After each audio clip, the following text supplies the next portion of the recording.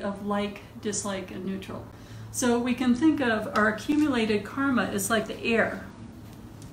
We think it's clear air, but it's filled with all of our karmic propensities. We don't, it's too subtle for us to see directly. We don't notice it, but we have taken in layers and layers and layers, essentially, of toxins throughout our life.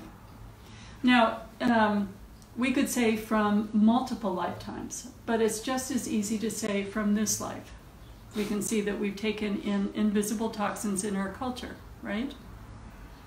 So I was really struck when I was listening to an interview with psychologist Jennifer Eberhardt, and she does a lot of work on bias. And she was saying that she was on a plane with her 4-year-old son. And her 4-year-old son looked over and said, "Mommy, that man looks just like Daddy." And she goes, "Oh yeah." And then the 4-year-old said, "Mommy, is that man going to rob us?"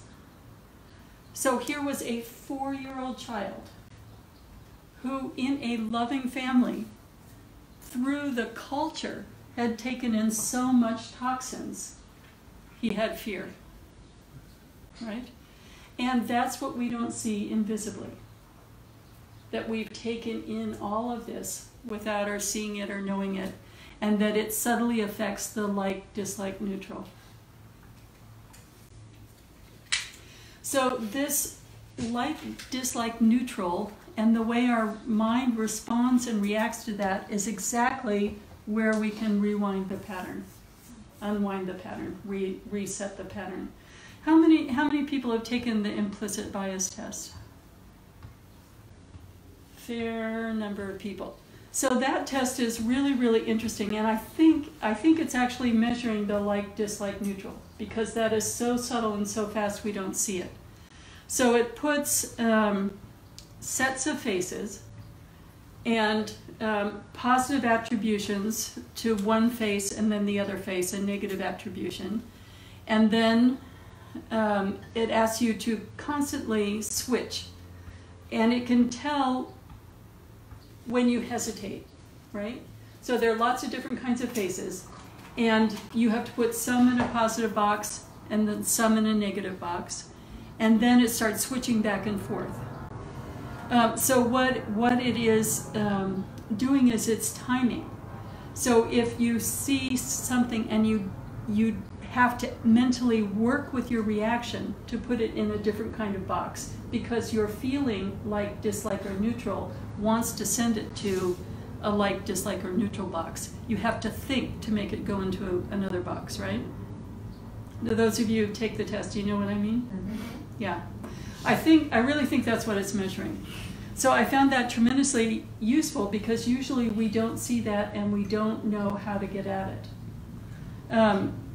What we do know how to get at is the thinking part that it was measuring. So that when we slow down our thinking, we can start to see what would happen if we see there's some impulse of like, dislike, or neutral, and we don't go on to elaborate, right? And we used to do this in the monastery all of the time.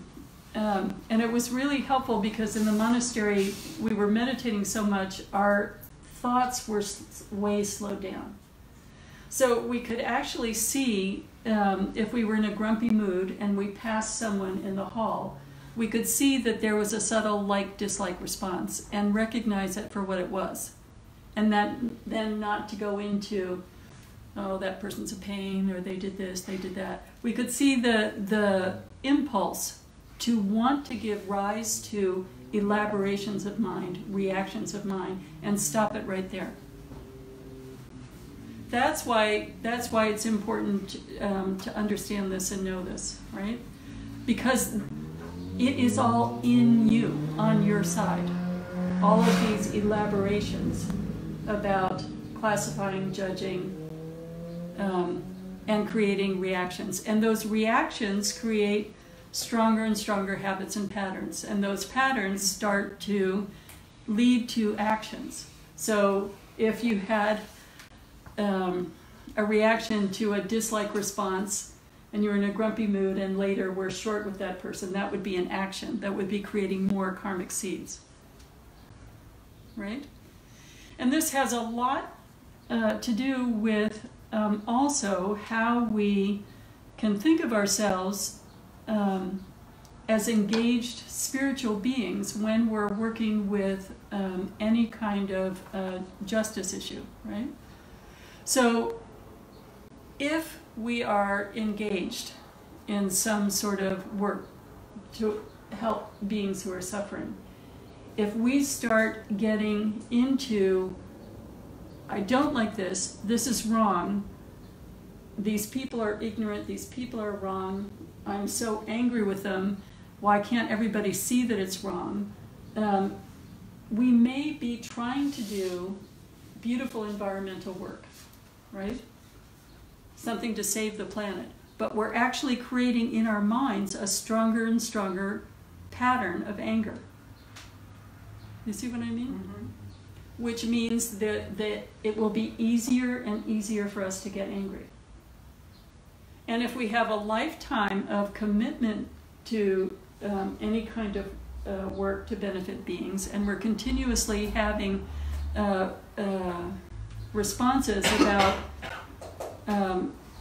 for and against and opponents, and then building the opponents into more and more despicable people, we are doing that with our mind. There is no direct contact. It's in our mind, creating habits and patterns in our mind. That's why this is so important to know.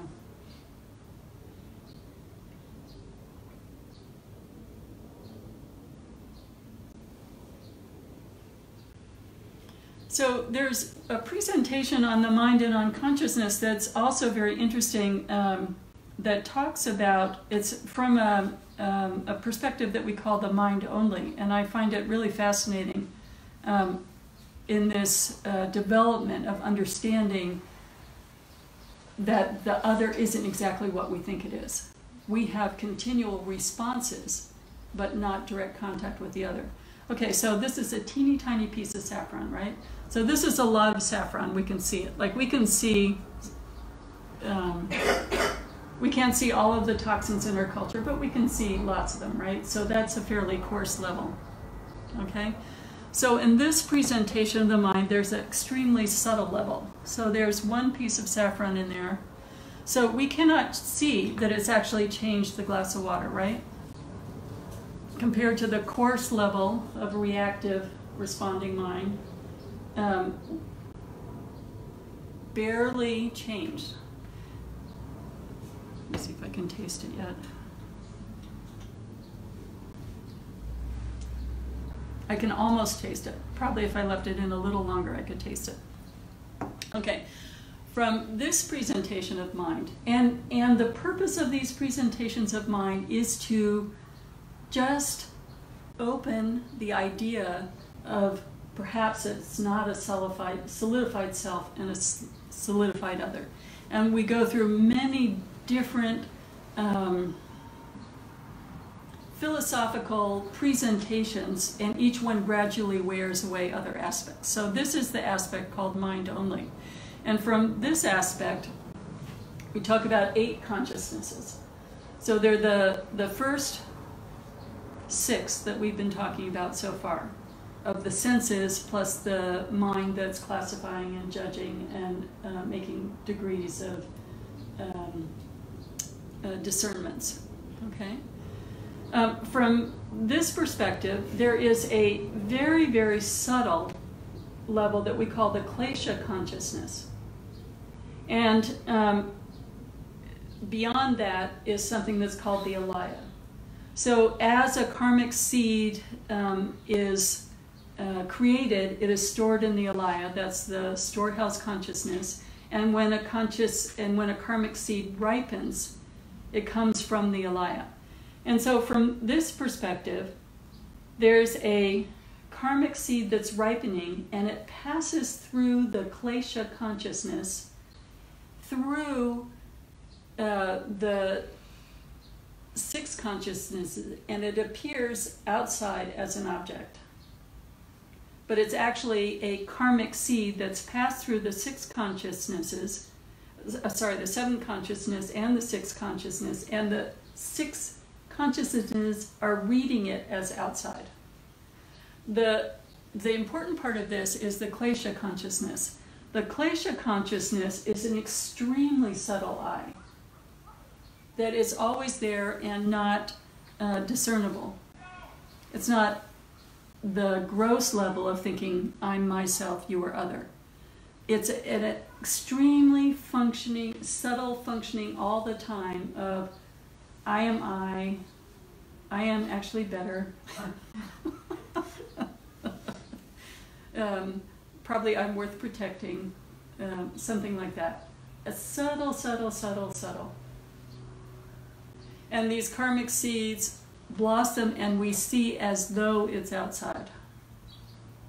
Filtered through the eye, filtered through all of our karmic propensities to appear to our mind as though it were outside. It's another way of helping us understand that we don't actually experience anything other than our karmic seeds ripening and making judgments and decisions about what we think we're experiencing. All subtly flavored in a way we don't see at all by the controlling eye.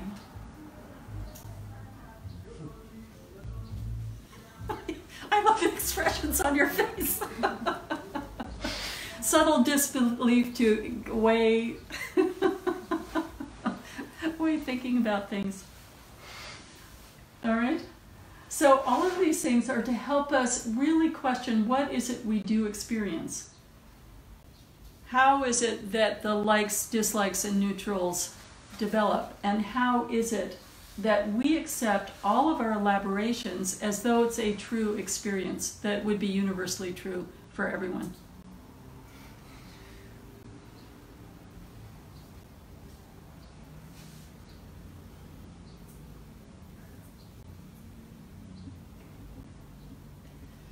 All phenomena are preceded by the mind, issue forth from the mind, and consist of the mind. So all of your experiences that we assumed all this time a direct experience are indirect. All of our experiences consist of the mind.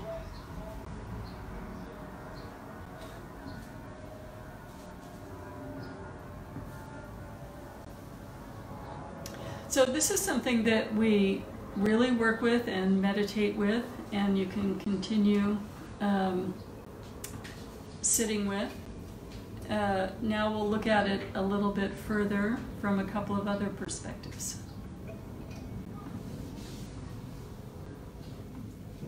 Okay.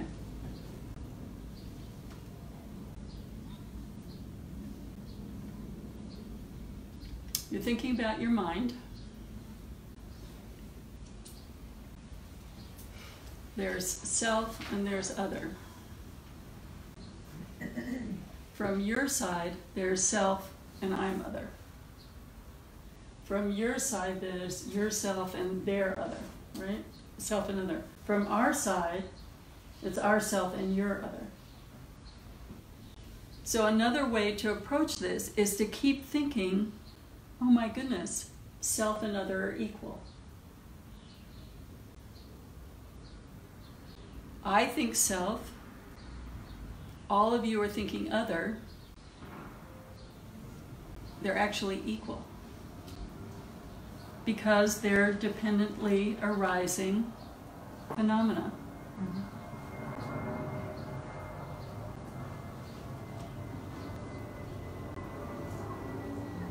Let's look at that in terms of friend and enemy.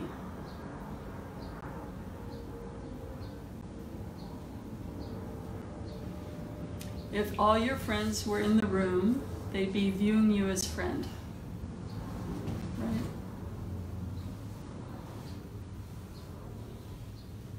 If the people that had a hard time with you were in the room, they'd be viewing you as a problem.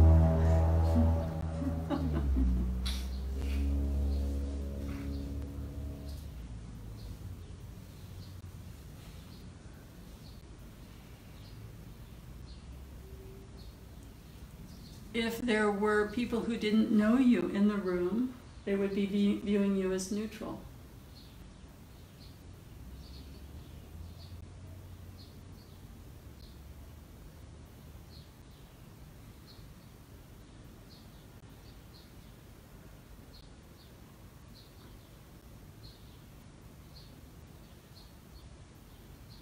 One of those is not more true than any of the others. They're all equal. They're constructs.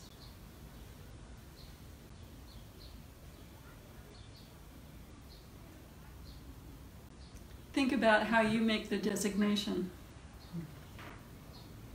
If you have somebody that's a friend, there's that like arising, there's all of the karmic seeds. It could be years and years of karmic seeds of, wonderful things you've done with each other. And then one day they betray you. All of a sudden, the friend is now an enemy.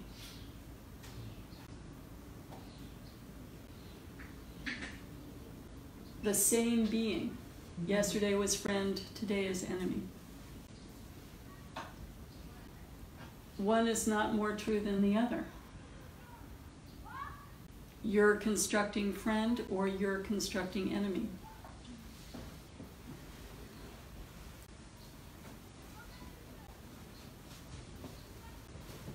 The intrinsic truth is they're a potential Buddha. Just as you are. Right?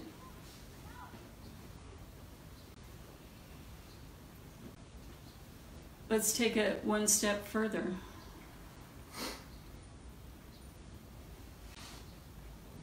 Think of someone you think of as a friend.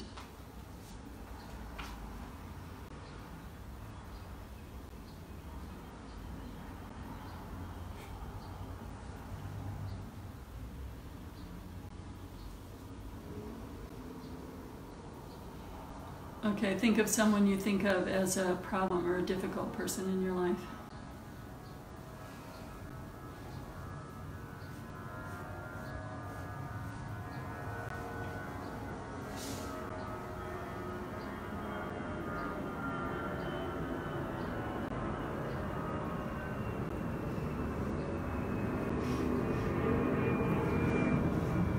Your sixth consciousness, the mental consciousness, was looking at an image or an isolate, a vague, ephemeral, abstract idea,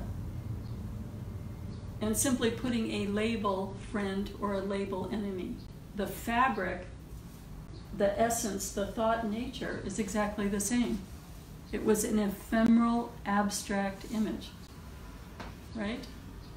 From the perspective of the nature of that thought that arose as friend or as enemy, that you labeled as friend or as enemy, is an impermanent, fleeting, ephemeral, non-material, non-inherently existing thing.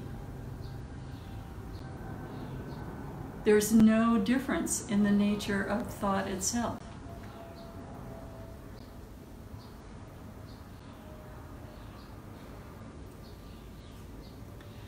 You made all the attributions, right?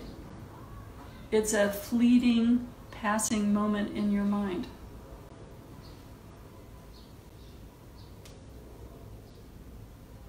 Think of how much suffering we cause ourselves, that we get into this happened to me exactly the way I think it happened, and I'm right because this and this and this, they're bad because this and this and this.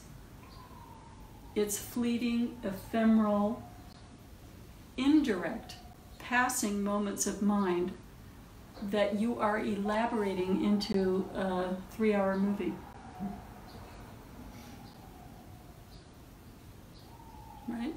It's true. And then you watch the same movie 1,000,000 times. If we're upset about something, we replay the movie over and over and over again. I would not go to a movie that many times. I couldn't even imagine any movie I ever liked enough to see that many times as I might replay, some hurt moment in my life. So what is actually going on?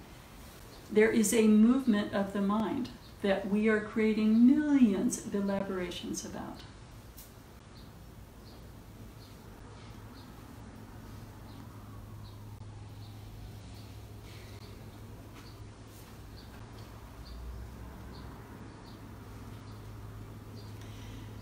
It doesn't mean we haven't had experiences, and it doesn't mean we haven't had painful experiences, but it does mean that we have a choice to create them as though they were a continuing reality in our mind, as opposed to understanding that they are a thought that's moving, impermanent, fleeting, ephemeral. And it's not as though it doesn't take work to unwind a very painful thought. The Buddha said to move yourself out of anger is to peel your skin away like a snake shedding its skin.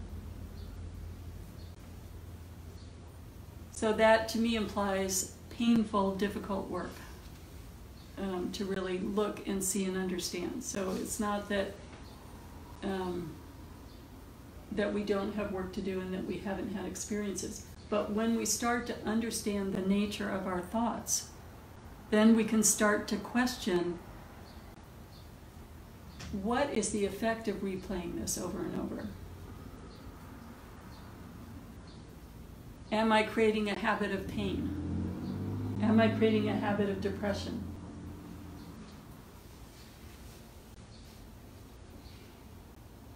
If it's not permanent, it means potentially you have a choice, right?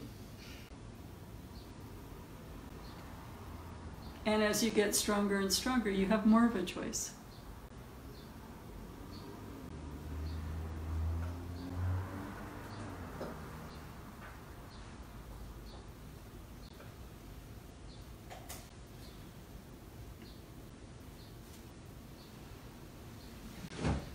Let's give it an easy try. All right, so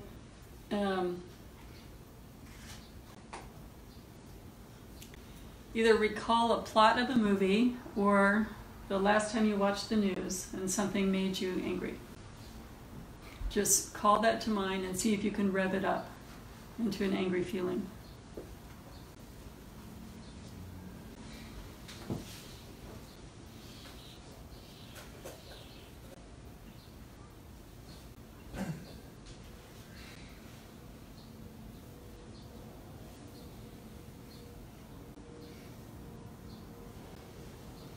Okay, now think of the last time you had a wonderful feeling of gratitude. Somebody did something lovely for you.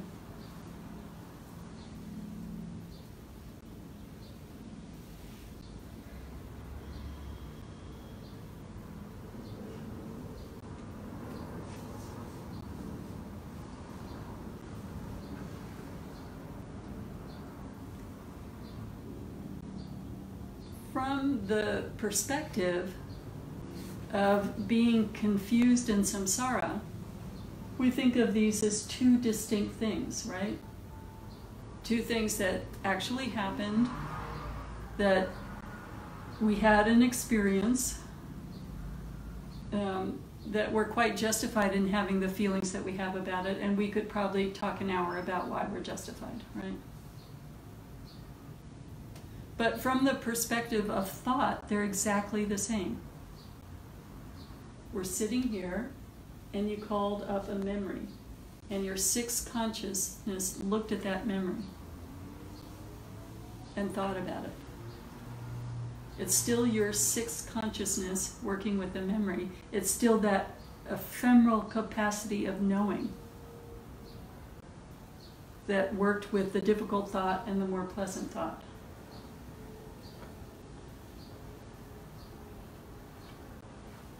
They're absolutely equal from that perspective.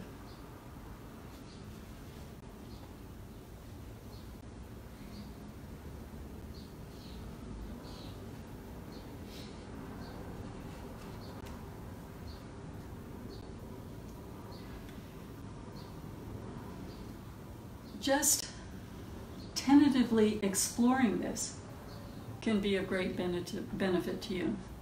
Just testing out the idea to see, might this be possibly true? Because it means we're then not trapped in heavy emotional anger. Because we can start to take ourselves out of it and say, oh, these are my thoughts, they're going in that direction.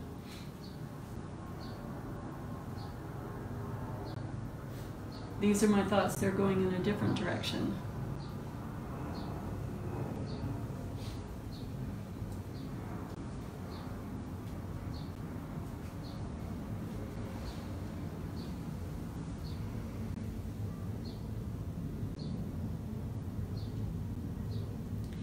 It also means you don't have to take in things. You might say take things to heart. If you know that your ear consciousness is contacting an aural experience,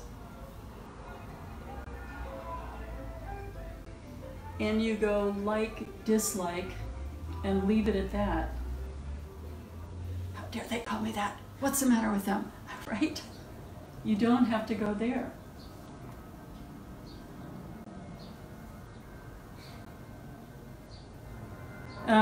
These are some of the practices that we call illusory nature practices. And one of the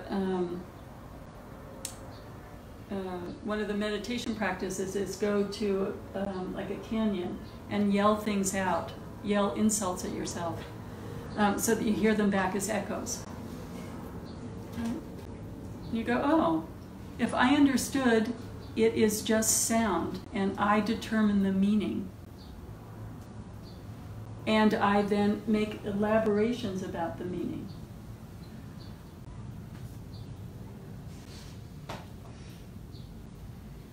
I can actually allow sound to be sound, not taken into or not responding and reacting to like and dislike.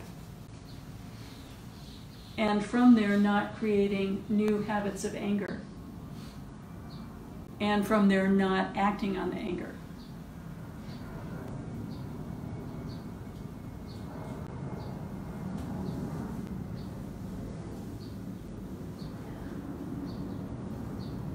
So, if we were trying to think of what would a great bodhisattva or a Buddha be hearing if somebody was screaming at them, they would be aware that there is sound. There would be no reaction whatsoever. And they would be in the equanimity of loving kindness.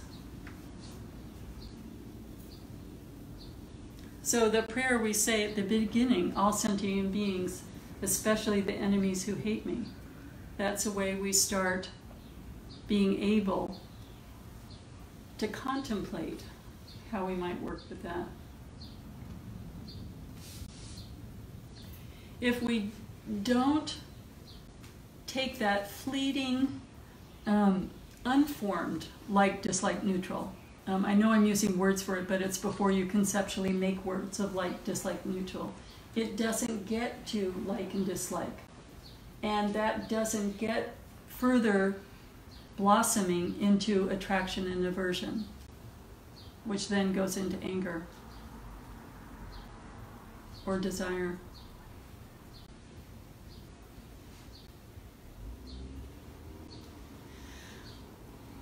Last year, His Eminence Garchen Rinpoche, one of our great Rinpoches, was teaching from his personal experience, which we don't really do in our lineage in the Tibetan Buddhist tradition. More often we teach specifically from texts. And he was saying that he could see that his incarceration and torture could be traced back to attraction and aversion, and that the unwinding of his karma could be traced back to not responding to attraction and aversion, a like, dislike.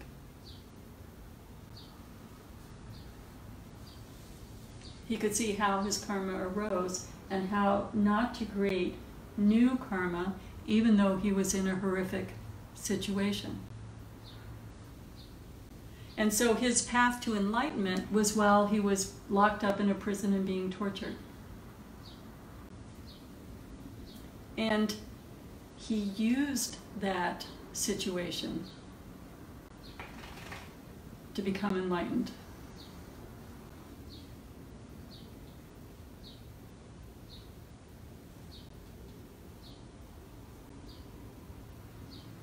And when I think about particularly what we've been talking about today in terms of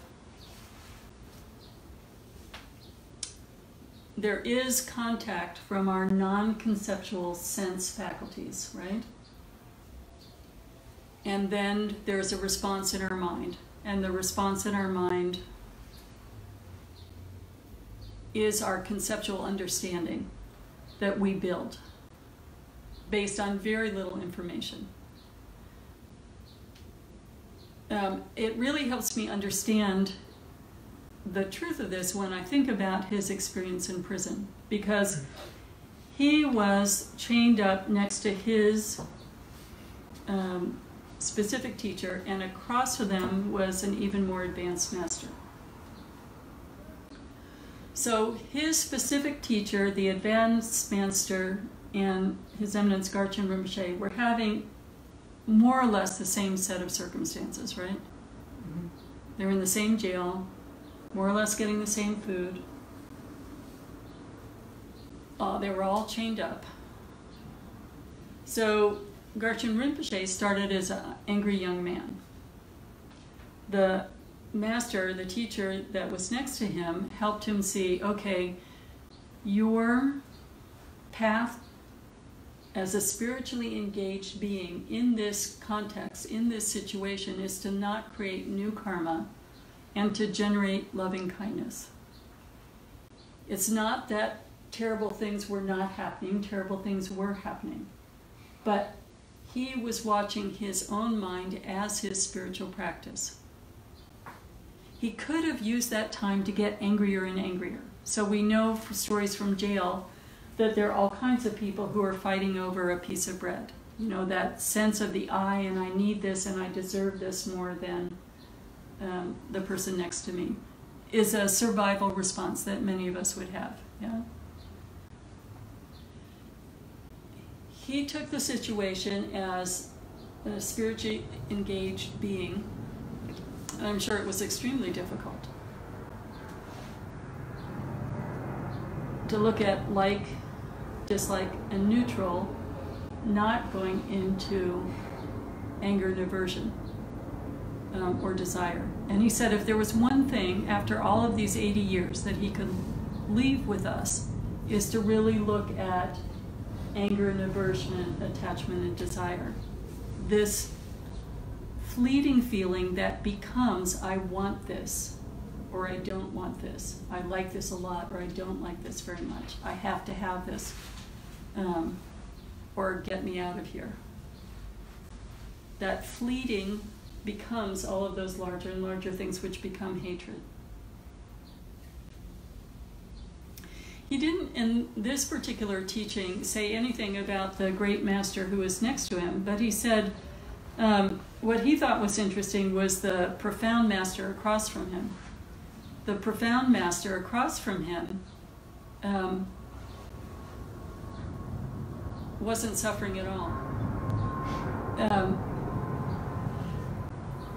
how far has he gotten into Buddhahood and self and other? I don't know exactly.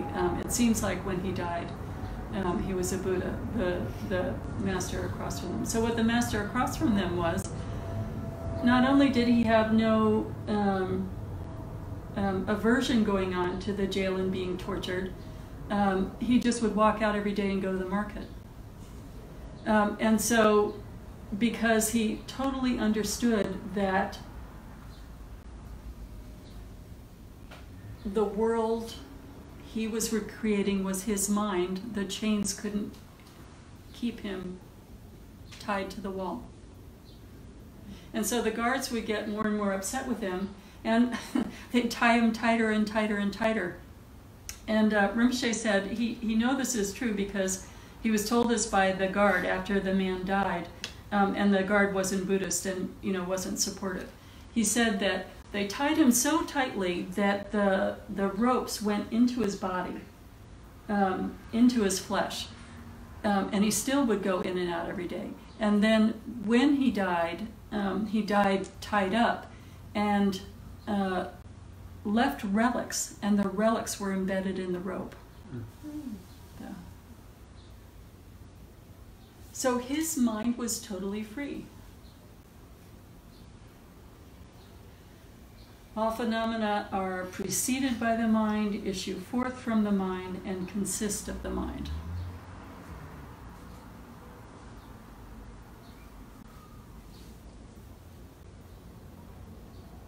Same circumstance.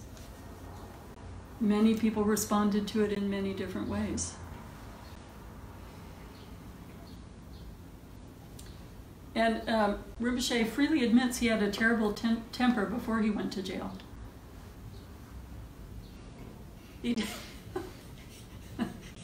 Hard to imagine, but he does say that. And he came out so irresistibly loving that no one can resist being joyful around him. He also came out fearless. If there's no self and no other, there's nothing to fear. So they would talk about him riding along the road in Tibet, and some person being really angry and running after the car with a gun. And he said to the driver, "Oh, slow down." And he invited the man with the gun to sit next to him. And I think about this a lot because most people would say, drive faster. But if there is no self and no other, that means there's no self-absorption, which means you see a suffering being and you think, not how can I help because there's no I, but help. My heart is open to you, or heart is open to you, without an I or a my or a mine. So these stories, I find them really helpful because it's wonderful to know someone in your experience has taken the teachings, tested the teachings, worked with the teachings. So when the situation is so difficult, they have a response that we can aspire to. So often we have the teachings and then some drastic things happens to us and we lose our spiritual perspective.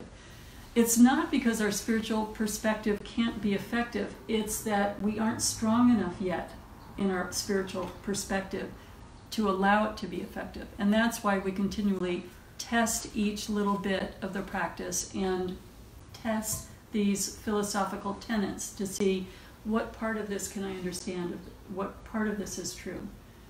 What part can I have an experiential understanding in my own mind so that I have certainty about a little piece of it.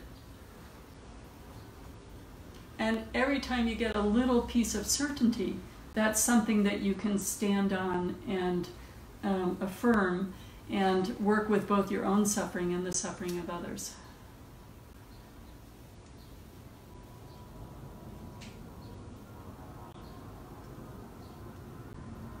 So when you sit with something that's extremely difficult for you and you unpeel your skin like a snake, over and over, this makes me angry. This makes me so angry I can't think about this without being angry. But let me question this. This is a thought. This is not a present moment. This is an ephemeral thought. Do I have to choose this right now? Till you get to the point where you convince yourself you don't have to choose it. Till you get to the point where you can say, okay, I do have a choice. I don't have to continue replaying this over and over.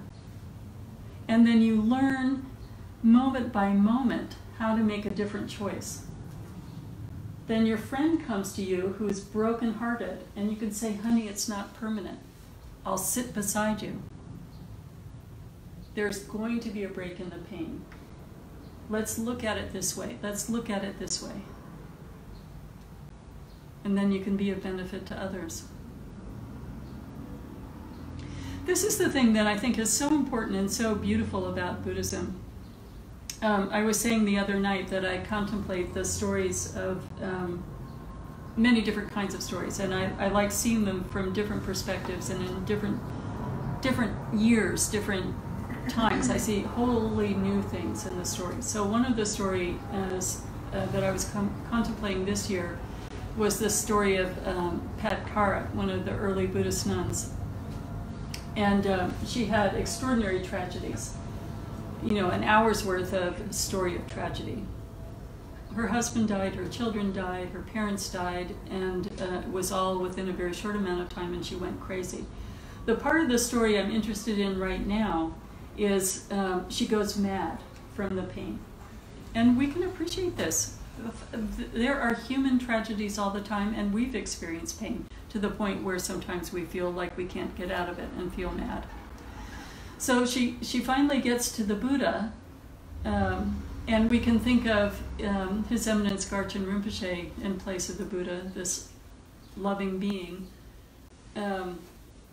saying to her, "Sister, I can't help you. You have to do this yourself." It's not that he left her without help.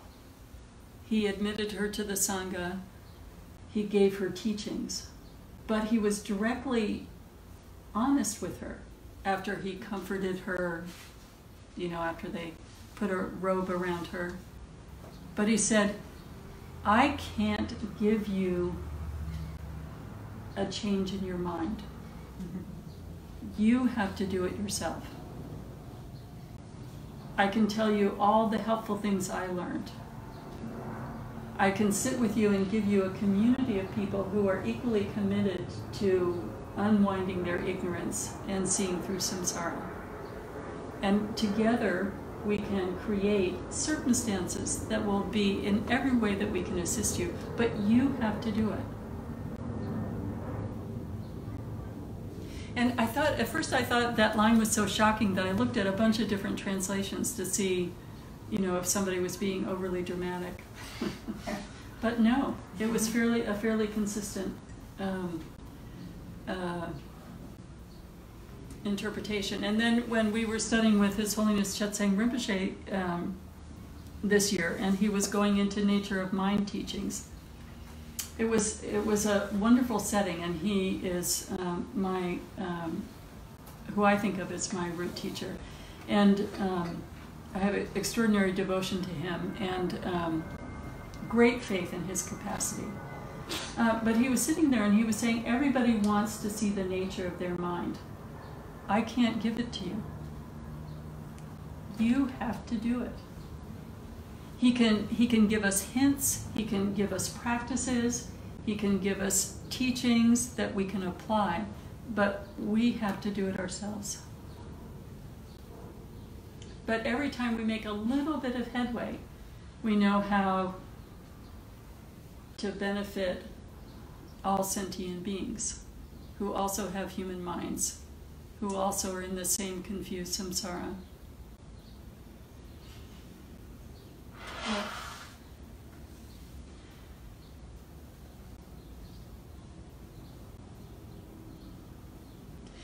And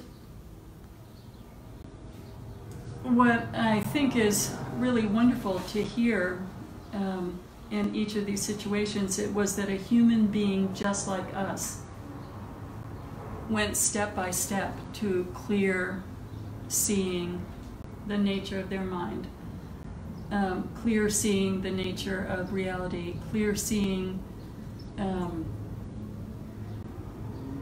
the elaborations and fabrications that become so confusing and that are unnecessary and can be dropped aside.